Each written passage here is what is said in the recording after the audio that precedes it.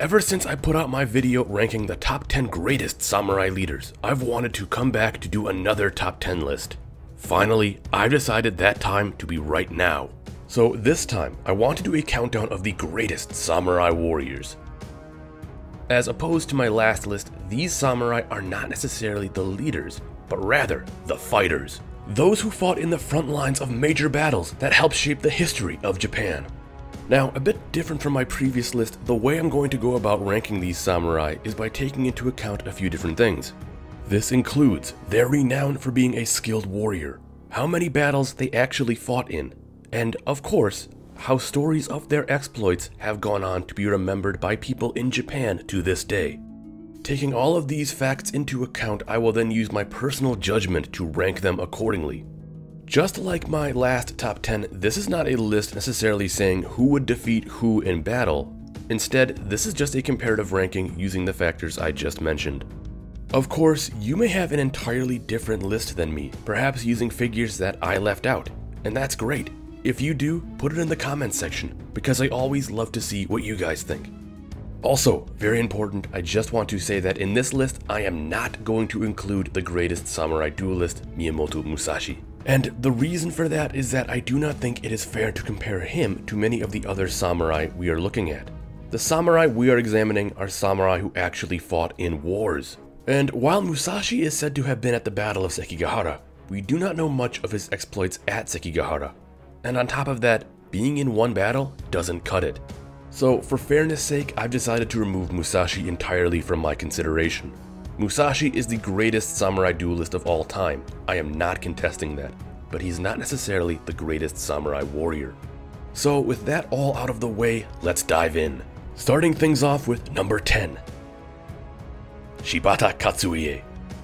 A veteran Oda clan retainer with a stern yet fiery attitude, Katsuie served in an extensive career under Oda Nobunaga, as he would see action over a multitude of conflicts, in time becoming one of Nobunaga's most trusted commanders. Some of the major engagements in which he fought include the Battle of Okehizama, the Siege of Nagashima, the Siege of Odani, the Battle of Nagashino, and the Battle of Tedorigawa. After the death of his lord Nobunaga, he would come to clash with Hashiba Hideyoshi at the Battle of Shizugatake, in which he would make his last stand, eventually choosing to take his own life rather than die at the hands of Hideyoshi. This last act saw him kill his wife along with other members of their household before lighting his castle on fire and committing seppuku. He would later be remembered as a devil or demon of war. Number 9. Saito Musashibo Benkei. Living a wild and adventurous life, the samurai known as Benkei is remembered to have been a man of great strength. Initially, he was seen to have taken the life of a warrior monk, becoming skilled in the usage of the Naginata polearm. Later, it is said he wandered Kyoto, defeating and taking the swords from samurai he deemed unworthy to carry a blade. Eventually, he met his match against a young, skilled samurai named Minamoto Yoshitsune.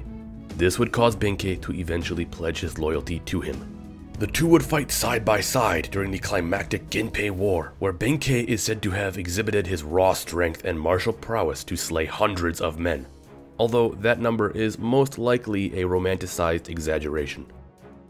In the end, Yoshitsune would be betrayed by his kin, the soon-to-be shogun Minamoto Yoritomo, causing him and Benkei to become outlaws. Benkei would make a heroic last stand at the Koromogawa, defending Yoshitsune against waves of incoming enemies, would eventually resort to using arrows to finally kill him. Number 8. Fukushima Masanori. Seeing his first action fighting under Hashiba Hideyoshi during his western campaign against the Mori clan, Masanori would rise to become one of the most ferocious fighters of his time. He would become well known for his lust to seize the honor of drawing first blood in combat, often coming to lead vanguard infantry units into battle. After the Battle of Shizugatake, he would become known as one of the 7 Spears of Shizugatake, a group of 7 bodyguards of Hideyoshi who displayed exemplary service in that conflict, most of whom would end up becoming daimyo in their own right. He would in time see extensive action throughout the failed invasion of Korea, and later lead the Tokugawa vanguard at the Battle of Sekigahara, although the honor of drawing first blood in that battle would be robbed from him by our next entry. Number 7. Yi Naomasa.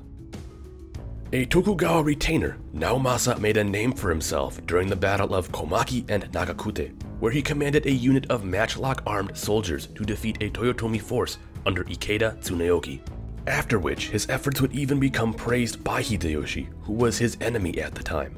Naomasa would come to famously wear red armor and lead a unit of red-clad warriors known as the Red Devils, who became both revered and feared. Later, he would see extensive action during the brutal siege of Odawara, leading a breakthrough of the Hojo positions.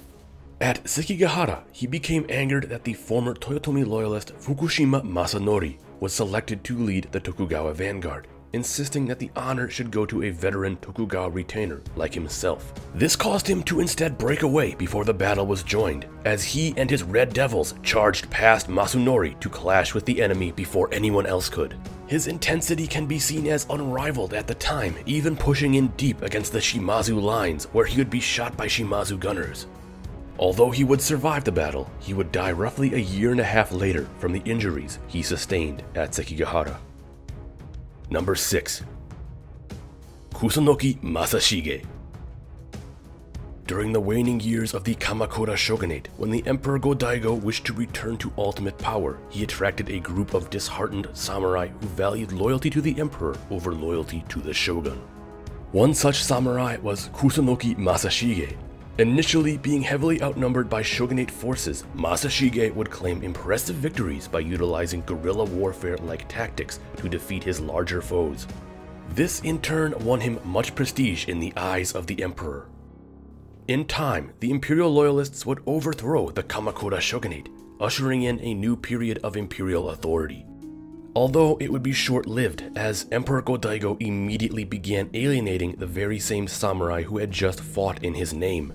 Through all of this, Masashige remained loyal, even up to the point when a new samurai army under the command of Ashikaga Takauji was on the verge of marching on Kyoto to tear down the re-empowered emperor. Masashige would try to convince Go-Daigo to flee Kyoto in aims to strike out against Takauji at a later date.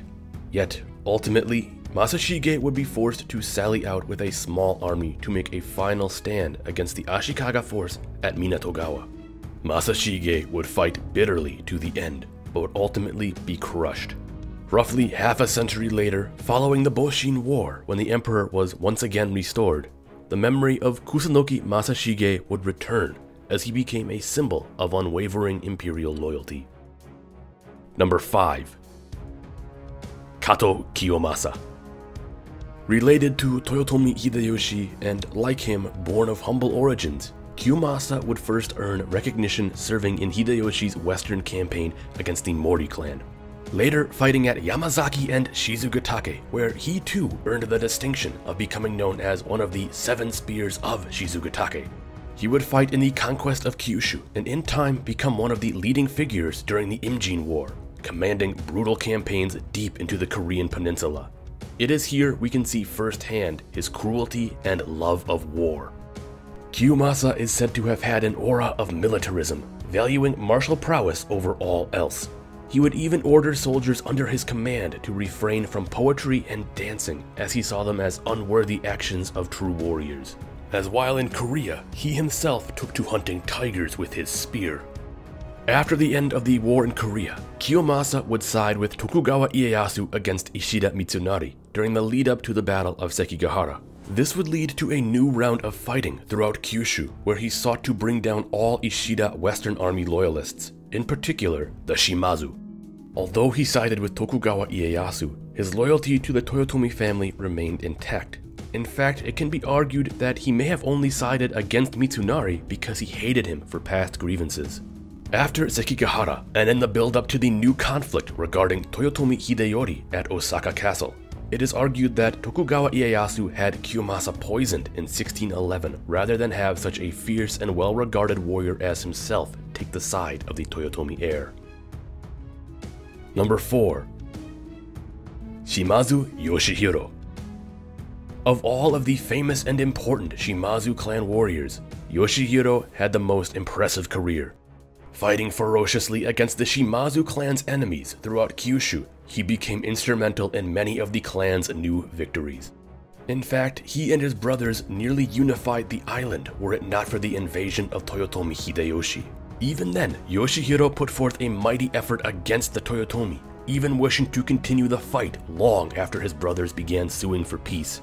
He later fought in Korea, scoring a number of impressive victories, most prominently at the Battle of Sachon, where he defeated a numerically superior Chinese and Korean army while also inflicting massive casualties.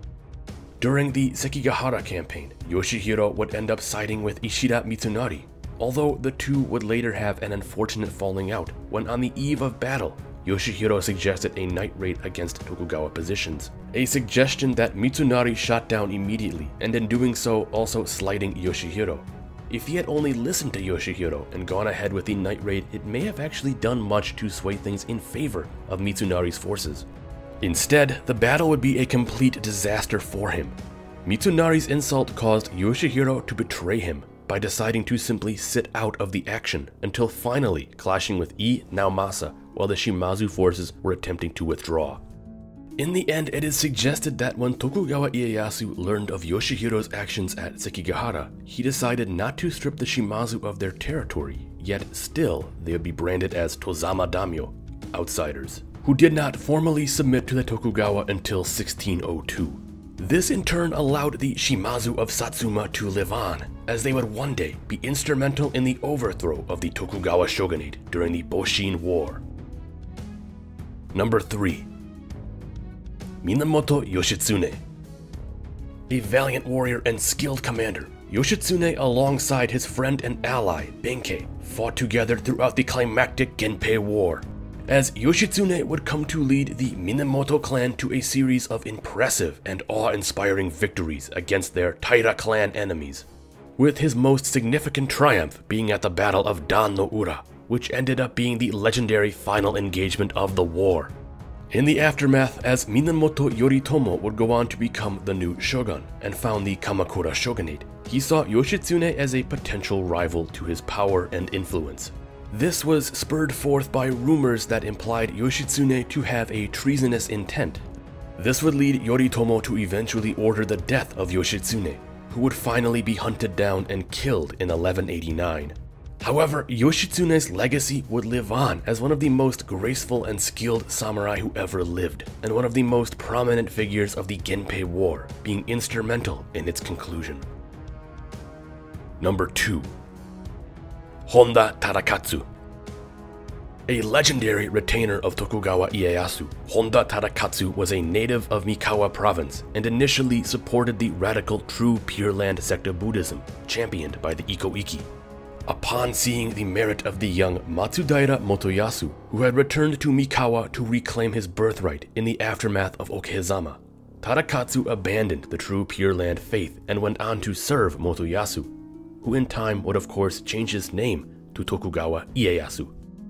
From that point on, Tadakatsu became Ieyasu's top commander, fighting in nearly every battle beside his lord. From Anegawa to Mikatagahara to Nagashino to almost every single engagement all the way to Sekigahara, Tadakatsu became an instrument of war, clad in black and crowned with antlers, wielding not only the Tambogiri, one of the 3 legendary spears of Japan, but also a sword crafted by the legendary smith Masamune. He indeed would become one of the most intimidating warriors to have ever lived. At the conflict of Komaki and Nagakute, it is said that when buying time for Ieyasu, Tadakatsu rode out against a much larger Toyotomi force, although upon seeing the bravery of Tadakatsu, Hideyoshi decided not to engage. Later, in the prelude to Sekigahara, during the clash at the Koisegawa, Tadakatsu would aid several other Tokugawa commanders who had been ambushed by Western Army forces under Shima Sakon. Tadakatsu would intervene once again, buying time for his allies to escape before fighting his own way out. After the Tokugawa victory at Sekigahara, Tadakatsu would live on until finally passing away in 1610. He is often remembered today as the warrior who surpassed death, due to the fact that he never once sustained an injury in any of his many battles. Number 1. Sanada Yukimura. Son of Sanada Masayuki and younger brother to Sanada Nobuyuki, Sanada Nobushige, better known today as Yukimura, would spend much of his youth as a hostage to first the Uesugi and later to Toyotomi Hideyoshi, to whom his father had pledged his allegiance to. In fact, Yukimura may have even participated in the conquest of Kyushu, engaging in the bitter fighting against the Shimazu. Later, he would serve extensively in the Imjin War, where he would earn the nickname the #1 warrior in Japan. Following the Imjin War and in the lead-up to Sekigahara, Masayuki and Yukimura would take the side of Ishida Mitsunari and defend their castle of Ueda for a second time against a massive Tokugawa army, an army which was under the command of Tokugawa Ieyasu's son and heir Hidetada. The Sanada would claim victory for the second time defending Ueda against the Tokugawa and would succeed in stalling Hidetada's force, which was supposed to be on its way to Sekigahara, where it was desperately needed. In the aftermath, because the Sanada sided with Ishida Mitsunari, who lost at Sekigahara, Yukimura would be sent into exile. Although 14 years later, as a new conflict was arising in regards to Toyotomi Hideyori at Osaka Castle, Yukimura would escape from his exile and hurry to Osaka to aid the Toyotomi heir. It is here Yukimura would make a series of desperate attempts at defending Osaka against insurmountable forces under the command of Tokugawa Ieyasu. During this conflict, Yukimura would showcase his capability by proving to be a terrifyingly fierce commander and warrior, depriving Ieyasu of a swift victory. Being vastly outnumbered, he fought the Tokugawa forces to a devastating standstill during the winter siege of Osaka, inflicting massive casualties. And later, he nearly broke the Tokugawa army in the final battle of Tennoji during the summer siege. Ultimately, Yukimura would realize all hope to be fading and order a last-ditch full charge against Ieyasu's position, which would result in an all-out heroic final assault that put Yukimura within inches of killing Ieyasu. However, it would all be in vain, as Ieyasu would narrowly escape death. Surrounded by hundreds of Tokugawa samurai, Yukimura would die at Tennoji, his last words famously asking who would dare to take his head. Although his legacy would live on as one of the greatest samurai who ever lived, apart from being called Japan's #1 warrior, he would also be known as a hero who may appear once in 100 years, a crimson demon of war, and the last Sengoku hero. Today, similar to Kusunoki Masashige, Japan continues to honor the legacy and memory of Sanada Yukimura, as he is still seen as a symbol of resolute defiance and adherence to one's own integrity and honor. That is what makes him the greatest and most influential samurai warrior of all time. So that is my list of the top 10 greatest samurai warriors. I'm sure there are names you were expecting to see that I left out, or perhaps expected the order I had them in to be different. Whatever the case, like I said before, please leave me your thoughts in the comments. I'd love to see what your top 10 greatest samurai warriors list looks like. Anyways, I have more ideas for these top 10 lists, so expect more in the future. But until then, thank you for watching, and don't forget to like, subscribe, and ring that notification bell if you enjoyed this video and found it to be most interesting.